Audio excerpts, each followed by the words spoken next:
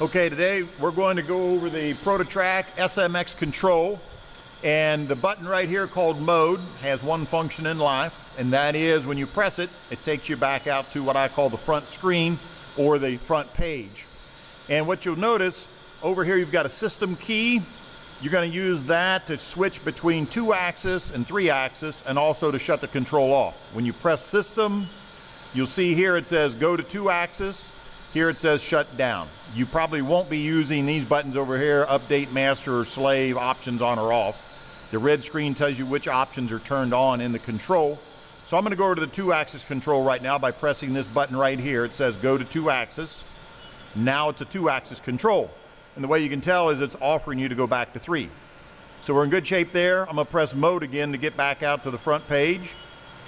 These arrows up and down, all they control is the green box right here. Sometimes the green box will get too big and you can't see what's behind it. So if you press arrow down, it'll take the green box off of the screen so you can see what's behind it. Press arrow up will put the green box back on. The help key has 2 functions. One is when we press it right now, we'll be in math helps. And as you'll see in a moment when we start programming, the little blue question mark will pop up next to it from time to time. And if you press the help key when you got the blue question mark, it'll give you some additional information to help you program. But right now if we press help, it'll bring up the math helps. So let's press it. So you got math help A, which says line intersections. Math help B is line arc intersections. Arc intersections is C. D is line arc tangencies. And then E is center points, radius angles. F, polar Cartesian transformation. And G is a good old calculator. The 2 most popular in here, one is under F. We'll go to F right here. And that's math help 28, because it's find the angles and side length of a 90-degree right triangle, which is a common math problem for machinists. So we press 28, draws you a picture of a right triangle. Just input any 2 pieces of information. Let's say we know side A here is 2 inches. We'll type in 2, and then we load it in through the abset key. And let's say that angle G right here is 11 degrees. So we would use data down till we get the G. We'll type in 11 degrees, load that in through the abset key, and there's all the rest of the answers. So you take your answers, write them down on a piece of paper, and then insert them in your program as you need them. So let's come back out to the front page again by pressing mode. The back key just presses, when you press that, it backs you up 1 screen from where you currently were. This is your emergency stop. When you press it, it'll stay in. You have to rotate it so it'll pop back out. This is your go and stop button. When you press go, it releases it to do the commands you told it. You can press stop anytime you want. It's very friendly.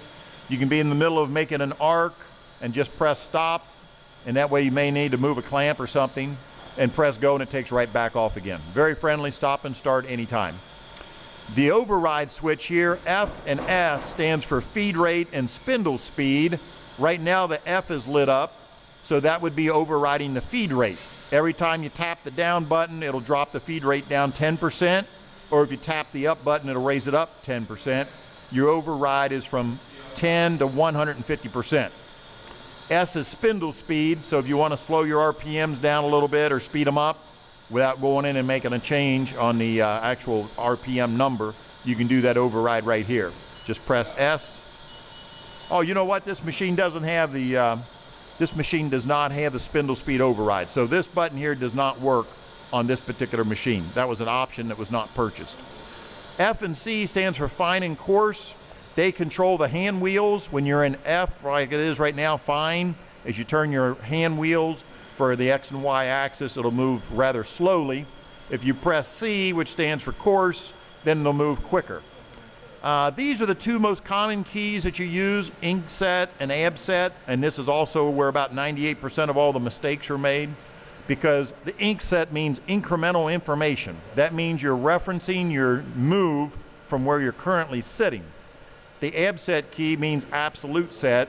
Absolute numbers are referenced back to your 0 point, wherever you have that set up at. And I like to program in absolute, that way I don't get lost as quick.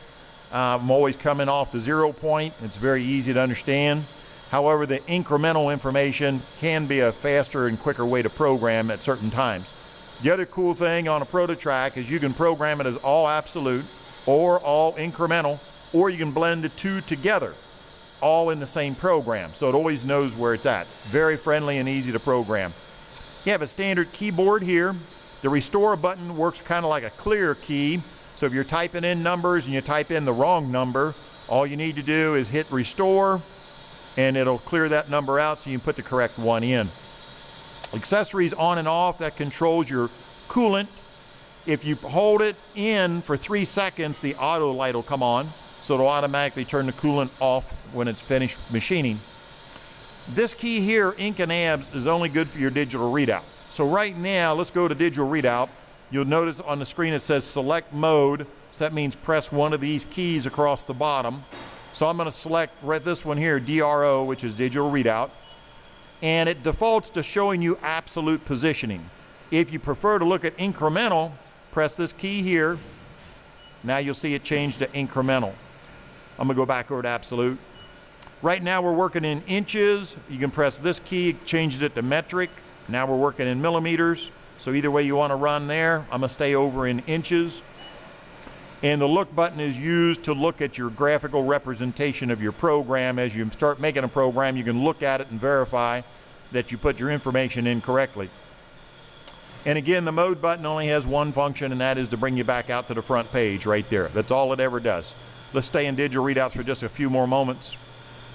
This is your X, Y, and Z button. You'll use that to zero out the machine with. You'll notice at the top of the screen, it tells you what's going on. It's in digital readout now. It thinks tool number 1 is in the spindle. We're on the 2-axis side of the control. We're working in inches. You got a few functions here that are pretty handy. One is called jog. When you press jog, it throws up a caution here.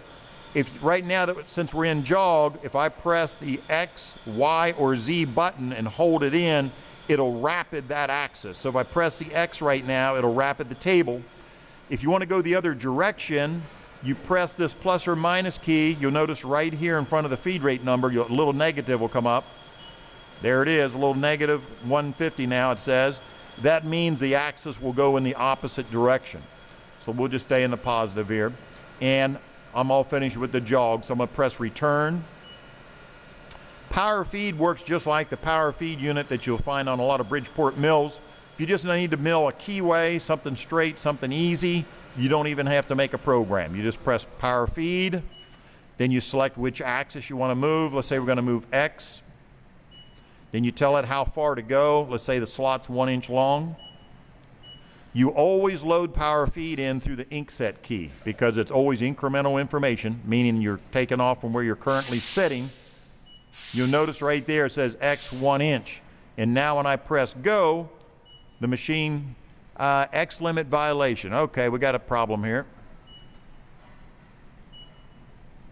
Let's see what's going on. Seems to be moving just fine. Let's try that again. Power feed, X, 1 inch, incremental information on power feed. Press go. X limit violation, servo error. I wonder if we got the juice turned on or not. Nope, that's it. Yeah, we don't have the electric turned on to the drive motors. Okay, they're going to fix that. So that's the power feed. Do 1 is not used very often, but what it is good for, if you're making, let's say, 5 parts and you need to make a change on just one of them, you can press do 1 and then program it to do a position or a bolt hole, mill, arc, pocket, or profile, and it'll do it for you one time, but then it forgets. It does not become part of the program. So it does let you go in and make an alteration to a job without messing up the program. So that's what do 1 is. It'll do it for you one time. It will not become part of the program. The go-to is an electronic stop. So if you were milling up to a shoulder, let's say, and let's say the shoulder was at X 1 inch, I could press go-to, press X 1 inch, load that in through the EBSET key, and now you'll see it says go to X 1 inch. So as I turn my hand wheel, I don't have to try to sneak up on the number because as soon as I get there, it just kicks out. It just stops. The hand wheel's still turning, but the machine stops. So it's like an electronic stop that you can set, and it'll actually kick it out when it gets there. Teach is good for if you've got a part that's already been made and you have to duplicate that part, but you don't have a blueprint. So you can actually take that original part, and put it on the table, put some clamps on it, put some stops, and you can go into teach. You can walk the machine, just cranking it by hand, into each hole, and when you're sitting in the center of that hole, I mean, if it's not real critical, you just pick the hole up with a drill bit. If it is a critical hole, you'll need to tram it in with an indicator. But when you get there, then you tell it, that's a position drill move right there. Then you go to your next hole, do it again, do it again. So it's actually recording the numbers and building its own program. So you're teaching it the different moves you want it to make. So you can do drilled holes. You can also do a straight mill. And you get your end mill at the beginning of the slot. You press this key here, mill begin. You get to the end of the slot, press mill end, and then it's taught it that move. Now the teach is a two-step process. You teach it all the moves here in digital readout. But then you'll need to press program and go in and finish it out with tool numbers and feed rates. So that's the teach.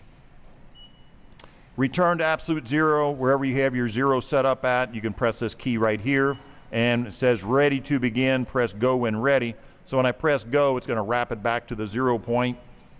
We still got the X limit violation. We ever get the juice turned on? We're still working on that. All right.